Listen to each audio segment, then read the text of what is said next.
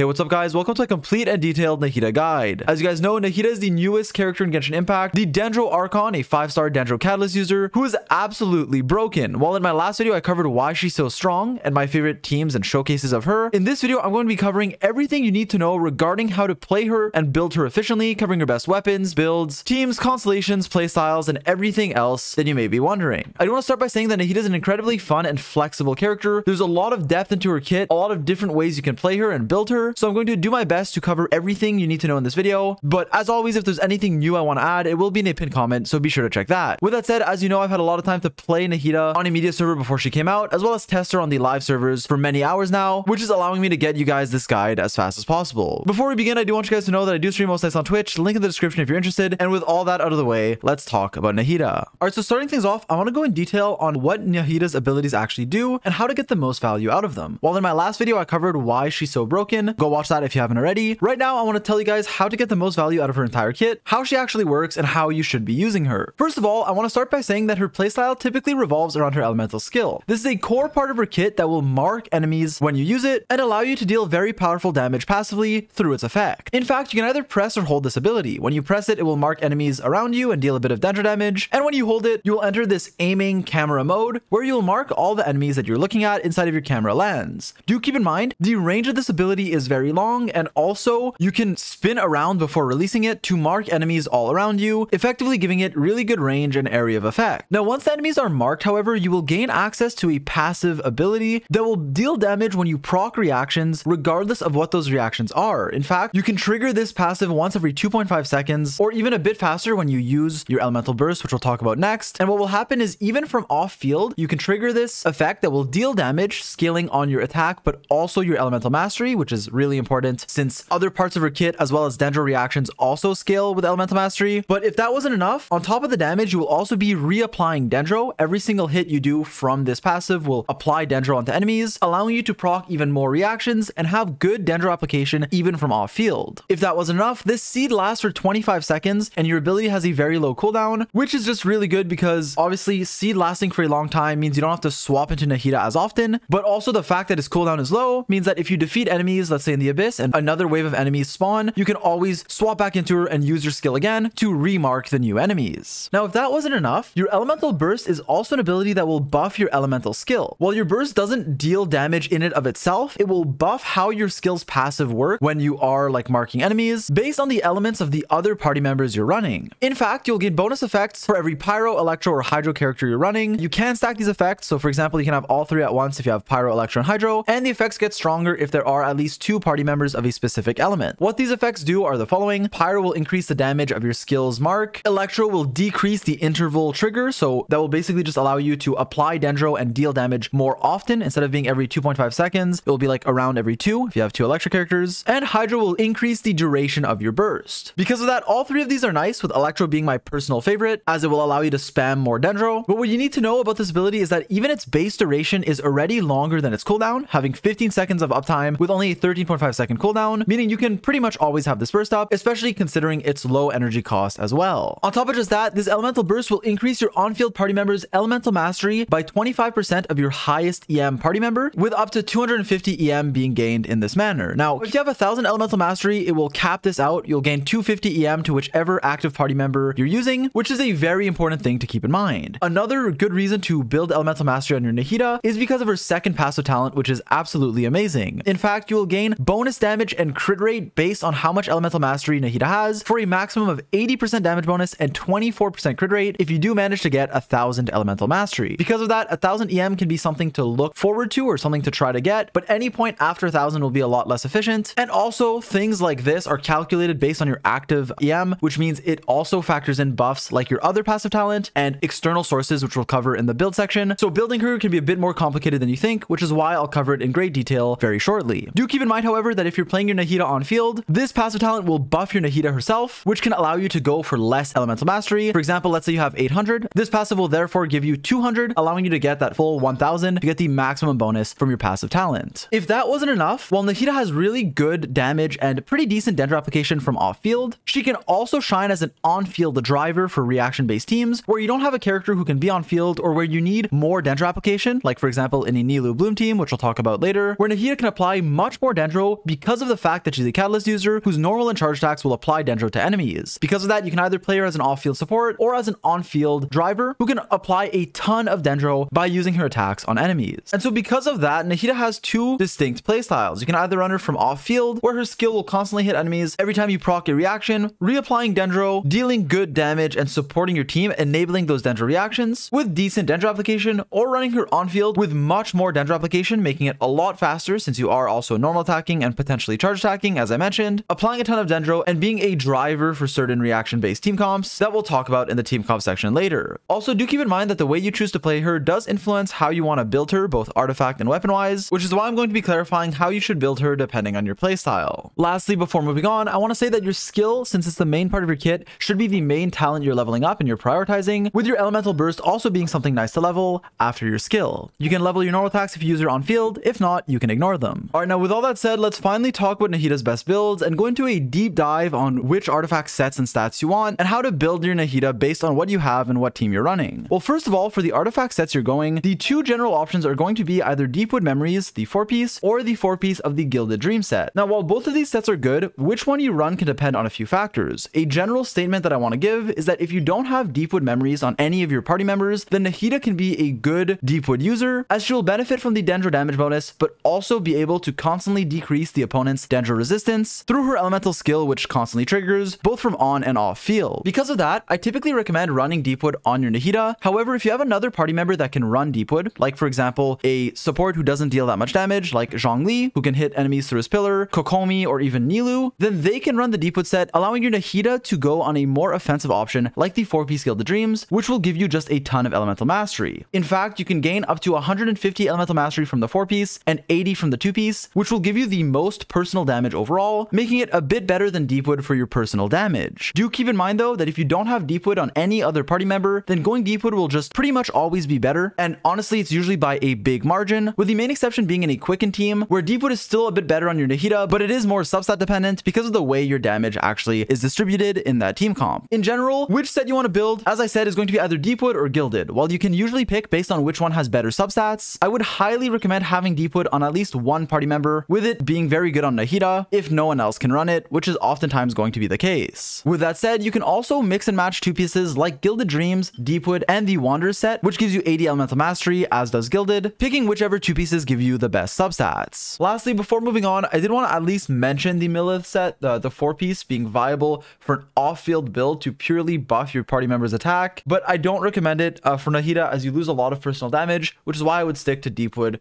Gilded, or mix and matching 2-pieces. Now with that said, let's actually talk about what stats you want on your Nahida, as this part can get a little bit complicated and highly depends on many factors. In fact, while I mentioned in my last video that elemental mastery is very good on Nahida, and we saw that in the talent section as well, what is very important to keep in mind is how much elemental mastery you actually want. While you do cap out at 1000 EM for your passive, which gives you damage bonus and crit rate, and getting up to 1000 elemental mastery can be very good, it can also be a trap that people can fall into. The reason for this is because once you exceed 1000 EM, while it isn't useless, it just becomes way less valuable. And while 1000 seems like a lot, and it is, there are many external buffs that can give you EM to where the 1000 threshold can be closer than you actually think, with things like the Gilded Dream set, or supports like Sucrose, the Elegy weapon, or the Instructor artifact set, all being ways to give you elemental mastery, as well as Nahida's passive talent that can give you up to 250 EM, or 200 if you're running 800 EM, if you are running your Nahida on field, making it to where there's a lot of factors to consider when you're thinking about which main stats and substats you're actually trying to look for. Because of that, what are you actually looking for? Well, first of all, as with most characters, you want to make sure you have enough energy recharge to be using your burst as often as you need to. While this highly depends on what team you're running, you'll generally need around 120 to 140 energy recharge for most team comps. With that said, some teams can need even less energy recharge, whereas others might need a bit more, but typically staying in that 120 to 140 range and getting energy recharge on your substats is typically going to be the way to go, but again, test out what works for you. Once you have enough energy recharge though, then you can start looking for more offensive stats like elemental mastery, crit rate, crit damage, and elemental damage bonus, which can all be very good. Which one is better for you does depend on a few factors, which I'll go over right now. First of all, whether you're playing Nahida on or off field changes the stat priority for you. In fact, since a Nahida from off field is going to be getting basically all of her damage from her elemental skill, building elemental mastery is typically going to be your #1 priority, at least until you have around 1000 effective EM. Because of that, stacking elemental mastery is ideal. However, Dendro damage bonus and crit rate and and damage are about as good as Elemental Mastery, only usually being slightly worse. Because of that, because of how close they are in practice, picking what artifacts you have that have better substats is generally going to be the best way to go about building a Nahida. However, if your playstyle is more of an on-field Nahida where you are spamming your normal attacks,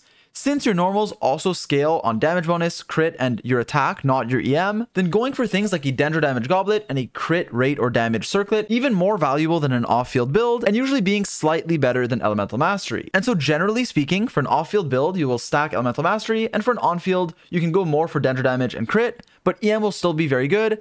And again, I really want to take the time to emphasize this and make it clear, in both builds, going for whichever artifacts give you the best substats between a Dendro damage bonus goblet and an Elemental Mastery goblet, which are both viable, and a crit damage, crit rate, or Elemental Mastery circlet, which are all viable, is typically going to be the way to go. So please do keep that in mind when gearing your Nahida. Lastly, I wanted to mention that in a Nilou Bloom team, since you are just spamming Bloom as like all of your damage, stacking Elemental Mastery on every single piece is going to be the way to go, as EM becomes a lot more viable. So yeah, I hope I made this section clear. I had to re-record it many times because I didn't want to make it seem too confusing. But in general, your artifacts are very flexible. I recommend going EM Sands, then either EM or Dendro Goblet, and then EM or Crit Circlet, depending on your substats and depending on if you run her off or on field. Alright, now moving on, let's talk about what weapons you actually want to run on Nahida. Now, Nahida is a character who has a ton of good options, including good 5-stars and also really good free-to-play options that you can choose from. While that is good news because it means pretty much any player can have a good weapon for this character, it also can get a bit complicated as your exact weapon ranking will vary highly based on how you play her, especially whether or not you're running her on or off field. Because of that, I'm going to try to be as complete as possible in this section, going through all of the important weapons, as well as including a weapon ranking at the end. With that said, let's go. First of all, your best weapons, DPS wise, are typically going to be the 5-stars, both the 1000 Floating Dreams, which is her signature, and the Kagura's Verity, which is Yae Miko's signature. While both of them are good in general, typically the new Teapot weapon, Nahida's signature, is going to be the best overall when you need Elemental Mastery, especially in an off-field team where your Nahida is playing a more supportive role. This is because you gain a ton of Elemental Mastery on its stat, and then your Nahida will also get buffed by the effect by gaining Elemental Mastery or Elemental Damage bonus, depending on the element of the other party members that you're running. On top of that, you also gain 40 EM to all of your other party members, and it's just a pretty good option overall, but it isn't as important of a signature weapon as some others, so do keep that in mind, especially if you have other powerful weapons that we'll talk about. The first one of those that I want to mention is Kagura's Verity, which is Yae Miko's signature and has a ton of crit on its stat, as well as a good effect that will increase your damage every time you use your skill. In fact, stacking its effect can be very easy on field, as your skill has a low cooldown and you're spending a lot of time actively using Nahida. In fact, your elemental skill damage will be greatly increased the more you use your skill for a maximum of 3 stacks, and then if you manage to fully stack it, you'll gain elemental damage bonus, which is also very nice. This weapon is especially good, as I said, on field, but is also decent off field for just the raw amount of stats, but obviously you won't stack the effect as much, so it won't be quite as powerful. Also, I did want to mention the Lost Prayer, which is a really good on-field option as a 5-star if you have it, because it's been out for so long now that a lot of people might just have it. It gives you crit rate and has an effect that will buff you when you're on field, so it is pretty nice for an on-field Nahida, but not quite as good as the other 5-stars. In general though, this shows the 2 type of weapons that you want, either elemental mastery weapons or crit weapons for your Nahida's damage, as going for attack, while weapons like Skyward Atlas can be viable, they aren't quite as good as other options, as we'll see, because attack isn't quite as good on Nahida as EM or crit. Moving on, Nahida has some really good 4-star options that can all be like the best in their niche or the best 4-star options for you, depending on how you play her. First of all, Sacrificial Fragments is really good for a ton of elemental mastery and is especially good for a generic off-field support build because of the sheer amount of EM that it gives you, as well as its pretty decent passive resetting your skill. Moving on, the Widsith is a really good weapon overall, as long as you can make use of its effect, which will give you either a bunch of attack, a bunch of elemental damage bonus, or a bunch of elemental mastery, with the last 2 being especially powerful for Nahida's personal damage. On top of that, you gain crit damage, and its effect will last for 10 seconds on a 30-second cooldown, making it especially good for short fights or for a burst of damage. The Solar Pearl is nice for the crit rate and the effect, notably if you are using Nahida on field, as using normal attacks will buff your skill damage and vice versa. With that said, some other good off-field options include the Wandering Everstar, which gives you elemental mastery and a bit of an attack buff to your team, so it's a pretty good option overall, especially with the refinements. And the Magic Guide can also be a pretty good option for a free-to-play weapon if you don't have others that I mentioned, especially from off-field, field, but just in general, because it gives you a lot of elemental mastery and then an effect that will buff your damage against opponents affected by Hydro or Electro, which can actually happen quite often. While Nahida applies a lot of Dendro, and this effect can be a bit inconsistent, the buff is still pretty decent, especially when paired with the elemental mastery on the stat, making it a good free-to-play option. If that wasn't enough weapon options, there's more. The Favonius Codex, while it is a bit niche, can actually be really good and sometimes even your best option in teams where you're using Nahida on field and need energy for your supports who can have very high energy requirements. This is especially good with refinement and does depend on your playstyle. Speaking of niche options, the Hakushin Ring, while it isn't my personal favorite, can be good in teams where you're running Electro and Hydro characters, and assuming your Nahida also needs the energy recharge on the stat, it can be a pretty okay option. Lastly, for another on-field option, the Mapamare can be okay for its effect and elemental mastery, but it is not that great from off-field, in which case it wouldn't be better than a magic guide. And so that about sums up the weapon options. Looking back, I could have split it up in maybe a more structured manner, but I just tried to cover all the weapons one by one that are really good and why and when they are good, so I hope that helped. With that said, now I will put an exact weapon ranking on screen, well, 2 of them for 2 different playstyles, but do keep in mind this should just be used for a general ranking. There has been a lot of math done behind them, but it does depend on your substats, your teams, your rotations, and your playstyle, so the exact weapon ranking for you can vary based on all of those factors. I do want to take the time to reiterate that for the Witsith, it is especially good when you can clear in one rotation or when you can actually make use of the uptime on its effect, making it a bit more niche than it might seem, but overall a good option. So many of the 4 stars that I mentioned are really powerful. The Magic Guide is a great free-to-play option, and then the 5 stars like Kagura's Verity and the new Teapot weapon are all great options for your Nahida if you do have them. Because of that, feel free to pick the best option that you have depending on your playstyle. Alright, now with that said, here's some more information I want to give you guys about Nahida, some advanced tips to get the most value out of her kit. First of all, I very quickly want to say that if you don't have your Nahida level 90, make sure you do it, as it's very important for Dendro reactions, which will scale among other things on your level. Another tip I can give you guys is actually regarding your charge attacks. Now, while it's not always optimal to charge attack, if you do choose to do it, because it does have a different Dendro application ICD than your normal attacks, you should know that you can cancel it very quickly. This is either through jump cancels or dash cancels, and as you guys can see, as soon as the animation starts, you can literally instantly cancel it very quickly, and it's honestly impressive, so something to keep in mind. Something else I wanted to mention is actually regarding your elemental burst and how long of an animation it has. While it is obviously very pretty and a very good ability, you do need to be mindful of when and how you use it because of how long the animation actually is, which can eat at the uptime of other abilities you might be using, like for example Xingqiu, Yelan, or Beto's bursts, which you want to be maximizing the uptime of and not spending it inside of your Nahida's burst where you aren't able to normal attack. Because of that, I highly recommend using your Nahida's abilities first, like your skill and your burst, before swapping to your other characters and using their bursts, generally speaking, in order to maximize the uptime of every ability, although this can depend on your team. Now moving on, let's talk about Nahida's Constellations. I do want to start by saying that Nahida is one of the strongest characters we've ever gotten, even as just a C0 5-star, so keep that in mind and understand that you don't need Constellations for her to be broken, but she does have some pretty good ones. The first one I want to talk about, and I know this isn't in order, but it's actually her second Constellation, as this is probably going to be the stopping point for most people that want to go for Constellations, as this will allow your transformative reactions such as Burning, Bloom, Hyper Bloom, and Burgeon to be able to crit, and it will give 20% crit rate and 100% crit damage to those reactions. On top of just that is that you will also decrease the defense of opponents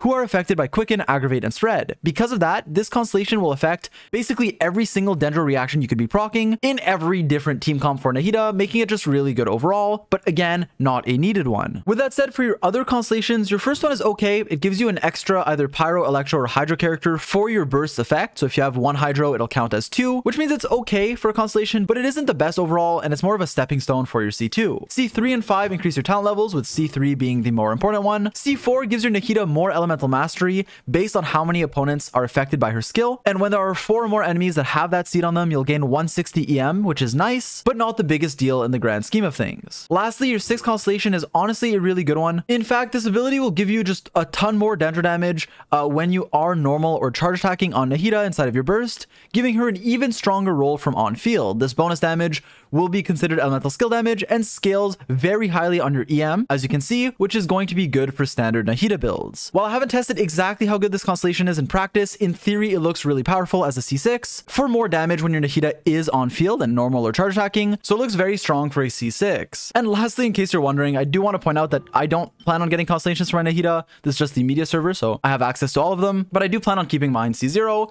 with my personal recommendation being either keeping her C0 or getting C2 if you want to start stop pretty early on, as it is quite powerful. Alright, now moving on, let's get into one of the most important sections of this video regarding Nahida's team. Now I do want to start by saying that being the Dendro Archon and the best Dendro support we have by far, she will fit any Dendro reaction team as either an on-field enabler or an off-field support. Because of that, there are so many teams where she shines based around Dendro reactions that honestly the sky's the limit. With that said, I'm going to give you guys the main archetypes where she works, her best teams, and also kind of explain why they work and what characters you want in every slot. And so with that out of the way, let's begin. First of all, you can run Nahida in a Hyperbloom team where you pair her with an Electro and a Hydro support, with the Electro support being a character who's going to stack Elemental Mastery with your Dendro and Hydro characters. A good example of Electro characters can be, an EM, Kuki, or Raiden build that can proc those Hyperblooms, or even just generic Electro supports like Fischl, Yai Miko, or even Lisa can all work. This Electro character can constantly proc Hyperbloom and sometimes even quicken if your Hydro application isn't too fast, but that does depend on what team you're trying to go for. With that said, for your Hydro option, there's so many. You can go for fast Hydro appliers like Xingqiu or Yulan, who will deal insane amounts of single target damage and apply Hydro very rapidly, or have a bit slower off-field application like Kokomi, and pretty much all of these can work. In these type of teams, you would typically be using your Nahida on field to apply a ton of Dendro, as none of the other characters can really be on field unless you choose to run a Hydro option like Ayato, who can actually spend time on field doing good damage while also applying Hydro and letting you Hyperbloom. The last slot in a Hyperbloom team is going to be Flex, and your Flex options are going to be the generic ones that you want in most Nahida teams, being either Kazuha, Sucrose, or even like Zhongli for a shield with resistance shred, Albedo for elemental mastery, or even a second Hydro character or Electro. Although if you do run another Electro, do make sure they're not stealing your Hyperblooms, as you want your character who's stacking elemental mastery to be Hyperblooming, which is why someone like Beidou can be especially good, as Beidou's burst does not bounce to the cores and will not proc Hyperbloom. With that said, there are many variations of this team, but the general idea is going to be to run Nahida with an Electro character, a Hydro character, and then a Flex slot. Similarly, for Bloom teams, I highly recommend running these if you have Nilou. I believe Nahida and Nilou have an inherent synergy with one another that is very strong because of how much Dendro application Nahida can give you. In fact, while Nahida's off-field Dendro application isn't insane, it can be enough if you pair her with another Dendro character like the Dendro Traveler, or you can use your Nahida on field, which is what I recommend, and then pair her with 3 Hydro characters, Nilou and 2 others, to manage to constantly apply Bloom because of how much Dendro application your Nahida is giving you, allowing your Hydro damage to be absolutely insane by just constantly doing as many Blooms as possible, being especially good in AoE. What you want to make sure to have in this team though is one character who's stacking Elemental Mastery and proccing your Blooms, in this case Kokomi, and Barbara works basically just as well, like very similarly. Make sure you level these characters to 90, stack full Elemental Mastery, and they will be proccing Blooms for you. Do keep in mind your last slot can either be an offensive like crit damage dealer or someone who's also stacking Elemental Mastery, like for example an off-field Ayato where you're using his burst and doing good damage. Keep in mind if you are running Nahida on field, you want to make sure you're applying as much Dendro as possible to make sure your Hydro character is blooming, but either way, stacking EM on Nahida can make her blooms okay as well. With that said, feel free to run 2 Dendro characters and 2 Hydro also as another viable option. Moving on, you can also run Quicken teams with Nahida where you pair her with a powerful Electro carry and constantly proc both spread and aggravate, increasing your Dendro and Electro damage. And because of the passive Dendro application you're getting from off field through your elemental skill, these teams can be absolutely insane. In a team comp like this, you want to run powerful Electro carries like either Sino, Keqing, or honestly like any Electro. Yai Miko can work both from on or off field, as off field is like the more standard playstyle, but even on field her normal attacks can be pretty decent, especially if you're quick swapping. Beidou can work as well, and obviously so can characters like Fischl or Kuki. In general, I do recommend having 2 Electro characters in these teams, one being a good off-field support like a few of the ones I mentioned later like Fischl, Beidou, or Kuki, and then having an on-field one like Sino or Keqing, or even someone like Yai who can weave in normal attacks alongside Nahida to basically get the most damage out of these teams. I believe Quicken teams are very good for Nahida and can work very well. Lastly, your last slot in this team is going to be extremely flexible. If you're running a healer, an Electro healer like Kuki, you don't need a defensive option, so you could go someone like Kazuha or Sucrose or a more offensive support to buff your damage. If not, a defensive option like Zhongli or an Anemo healer like Jin or Sayu can also work well. Lastly, I wanted to say that in these teams, since you are proccing spread, Cirnari can be a decent on-field option, as this sort of team archetype works with many different variations on every single slot. Next up, you can also run Burgeon teams, which are very flexible, but basically you're running Dendro with Hydro and Pyro, your Pyro option being either Toma, Shangling, or you can do some like Kazuha Bennett things, especially with C6 Bennett, and then your last slot being flexible. You can do someone like Fischl, who can help you with single target enemies, or you can even run just a generic Anemo support to buff your elemental damage. Moving on, you can also run some Burn Melt teams, notably Burn Melt Ganyu, where you're proccing burning, but also managing to melt Ganyu with perfectly timed charge attacks, melt all of her charge shots, and actually deal really good damage. Now, the problem with this team is that it's very difficult to play. You need to make sure your abilities of Ganyu and Zhongli are either not being pressed fast or not hitting enemies, or at least not disrupting your reactions. Follow the order of using your Nahida and your Pyro first, setting up for your Ganyu to just spam charge shots, and then charge shotting either almost frame perfectly, so very fast, or doing it a bit delayed, which I don't recommend. But for more information on how this works and why it sometimes doesn't, check out my last video where I go more into it, as I mainly did that to not have to repeat it in this guide and make it too long. With that said though, keep in mind this team works, but the timing is very strict, and you generally want to get Ganyu's second charge shot in before Nahida's elemental skill passive procs from off field and reapplies Dendro to the enemy, which is why this team works, because you can manage to constantly apply burning between your charge shots and then leave just the Pyro on the enemy to where you can burn it with Ganyu. But again, I explain it better in my last video, and I don't want to make this guide too complicated. Now with that said, there's a lot of other just random team variations that work because they work with Dendro, therefore they're going to work with Nahida, like Hyper Fridge if you've heard of it, or mix and matching just a bunch of Dendro reactions together with Nahida as your either on-field driver or off-field support. Teams with Shangling and also teams with the Child can work, although they aren't my personal favorite, and my general recommendations overall for Nahida are to play her in Dendro reactions like either Burgeon or especially Quicken, Hyper Bloom, or Nilou Bloom teams, depending on the characters you have and what you prefer. And so as you can see, Nahida can fit pretty much any Dendro team, and I made sure to showcase a ton of different ones throughout the video. But now for the showcase section of this video, I'm going to include a Nahida Nilou Bloom team, as they have really good synergy with one another. And if you're wondering my Nahida build, typically in most teams I run her on sack frags, 4 Deepwood,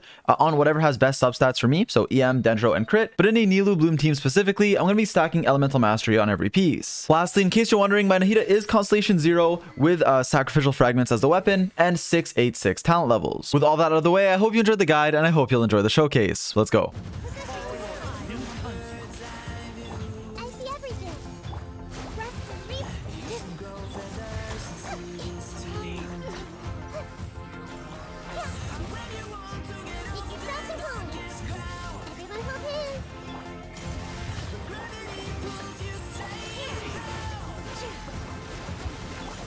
Let me read you.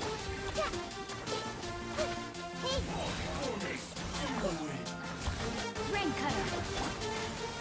This may hurt a little. Its rain outlines it. Allow me.